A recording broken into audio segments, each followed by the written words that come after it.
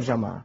In Pakistan, lot of Sufi people and mainstream Islam, they are Ahlul Sunnah wal Jama'ah. Although there are other people who believe in different ways, but no problem. If it is going to be like in sport, you go and play, who lose, who win, is no problem. You are doing your best to succeed, but don't come to become violent and radicals.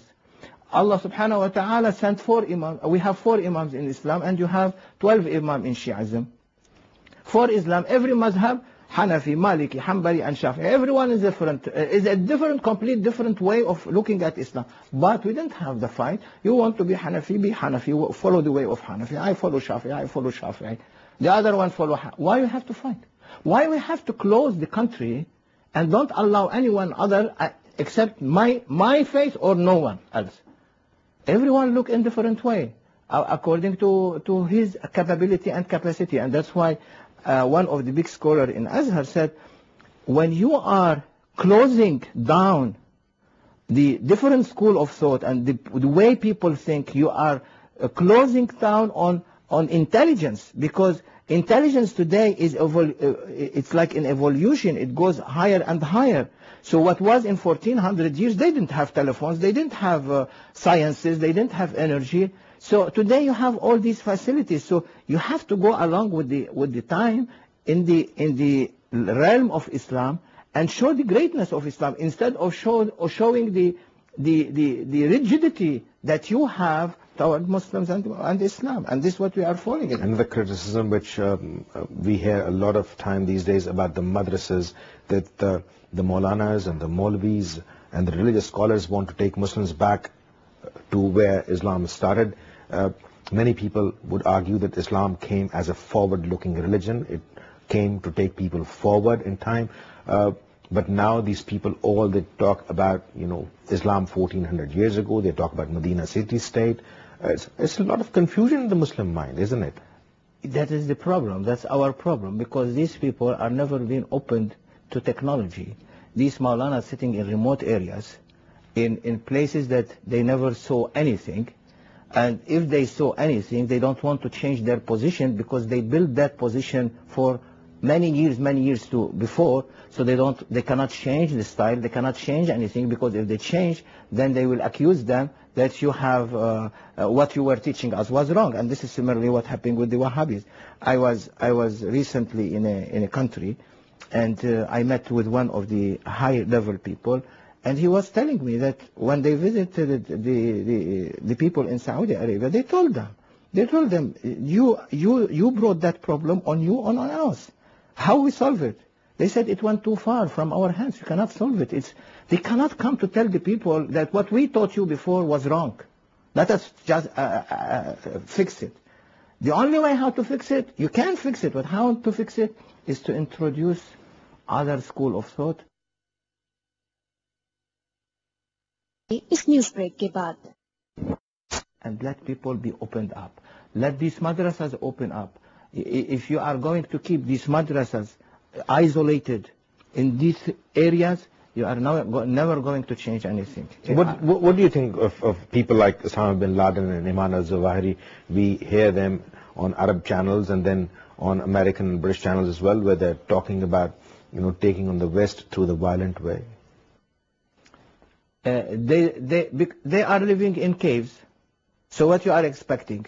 They know that one day might be they are going. So what they are expecting? They are going to say whatever they want to say.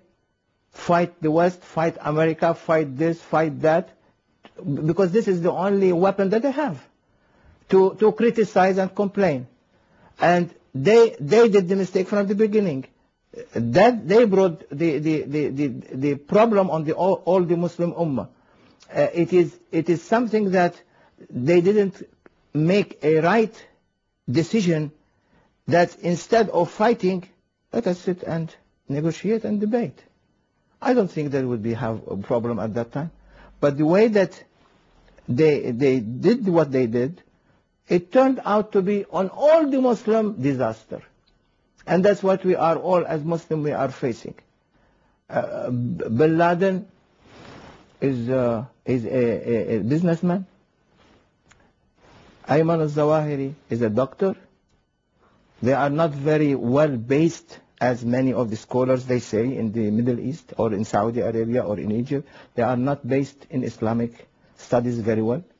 So they took a decision of their own, and they studied the Quran on their own or the Hadith on their own. So you have to see who are their teachers. If you can find who are their teachers, then you can find what is their background is. So if their teacher are certain person, then check that certain person, what is his belief. You meet a lot of politicians, whether they're American or British or a Muslim politician. Do you think that when you meet these people, they have the capacity to solve the problems of the world? They're important people. Wallahi, I'm a person that I'm trying my best to be nothing. I'm not after any politician. I'm not after to be known anywhere. But I'm seeing a danger on the Muslim Ummah. So when you meet, at least there is a debate. There is a dialogue. They accept or they don't accept. It's their decision. I'm nothing. I cannot do anything. I'm a one person. I'm learning from my sheikh learning and taking experience of his sincerity and humbleness and learning from Sheikh Nazim. So I'm trying to, when they ask to meet or when we meet with different people around the world, only to see what they have and what we have. And then it's up to them. And you can find that these are very successful dialogue and debate. At least they understand you. At least you give them something to understand that the Muslim Ummah is not what they are being informed. Because what they are being informed or what they are seeing from small minorities around the world through they have those who have these satellites and only focusing on the news where they can find all these contradictions and controversialities and complaints and to criticize. This is what they are hearing. But when they hear from you a different perspective, they approach you. And that's why today they are approaching the Sufis. Everywhere they are approaching the Sufis. Every country now is speaking about the only one that can solve the problem now is to bring the Sufi literature back, which was the main literature. Imam Nawawi, Imam Al-Asqalani, all these big Imam, As-Suyuti, all these big Imams were Sufis.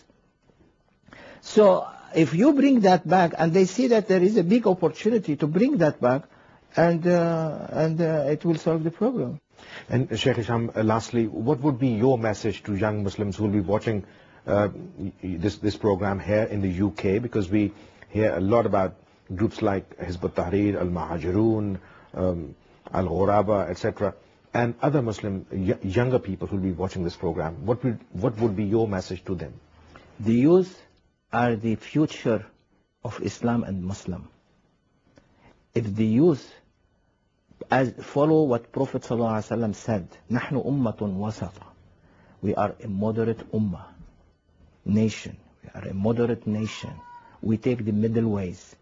Let them take the middle ways, not to be so on the extremes, not extreme on the right or extreme on the left. Let them be on the middle, and then they will save everyone.